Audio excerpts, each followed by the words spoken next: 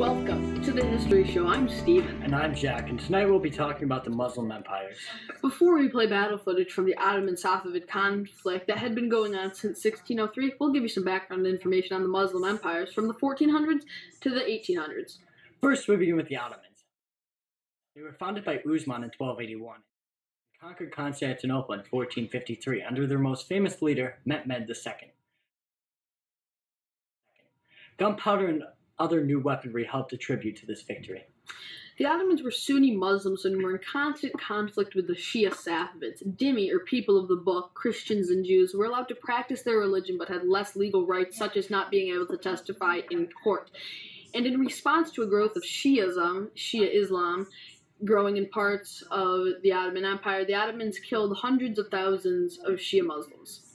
Trading under the Ottomans was very good at first. However, as trade shifted to the Americas, Istanbul, or as some know, Constantinople, began to lose its dominance. One reason for this was the fact that Spain brought in a lot of new gold from the New World, and that caused inflation to rise and the price of gold to drop, and that largely contributed to Istanbul losing its prominence as a world trading center.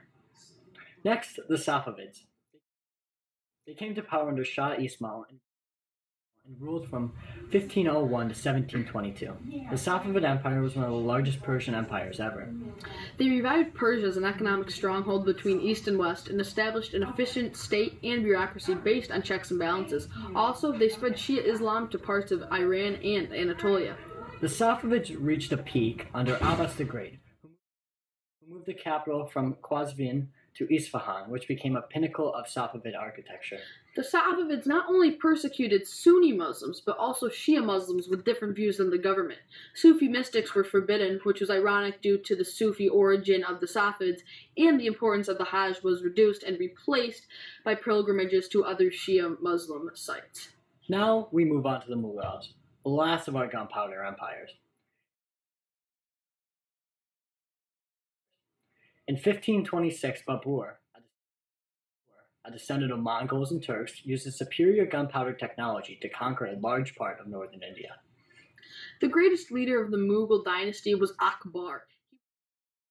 He brought more of central India under his control and established an efficient bureaucracy. He encouraged cooperation between Hindus and Muslims and encouraged women's rights.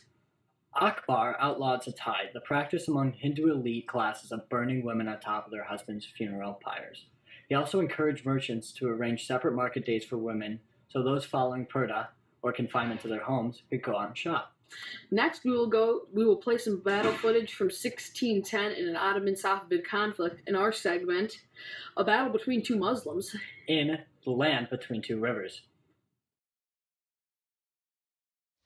I'm the History Show correspondent Stephen LaFever. And I'm Jack, Bookbinder. We will be bringing you back to 1610 when the Ottomans fought the Safavids and showing you a battle scene from back then. The person in black will be an Ottoman. The person in blue will be a Safavid. But first, a message from one of our sponsors. Apple Computer. When you're hungry, but the only thing around is a computer.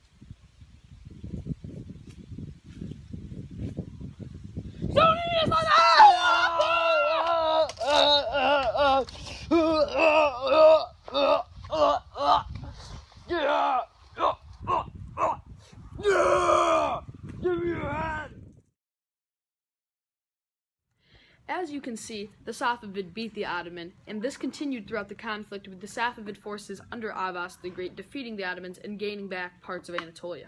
While the Safavids did win, the Ottoman army is comprised of highly trained soldiers called Janissaries. They were Christian boys who were captured and placed with Turkish families to grow accustomed to Islamic traditions and teachings. Sometimes the Janissaries would even be given to the Ottoman Empire by their parents in hopes that they would reach a high position in the Ottoman Empire. Next, we go to our new travel segment where we explore the best places in the best cities of the Muslim empires in our segment called Got Sand. Now for our new travel segment, Got Sand. If you're a Sunni, I suggest going to Istanbul. You can pray in the Hagia Sophia, which was converted into a mosque after the Ottoman takeover of Constantinople and features beautiful Byzantine and Persian architecture and is a great example of cultural diffusion. Due to the Safavids' low tolerance of other religions, if you believe anything slightly different than the inhabitants of Isfahan, don't go there. If you do want to go there, I would suggest visiting the Shah Mosque. It was built by Sheikh Bahi and opened in 1629. If you're a fan of architecture in general, you should definitely check out the Taj Mahal. It is in the Mughal Empire and was built by Shah Jahan as a mausoleum for his wife, Mumtaz Mahal. It includes minarets, which are the 4 large pillars surrounding the Taj Mahal, and has Muslim, Indian, and Persian influences. Thank you for tuning into this episode of the History Show. We hope you enjoyed it. And join us next week when we talk about something other than the Muslim empires.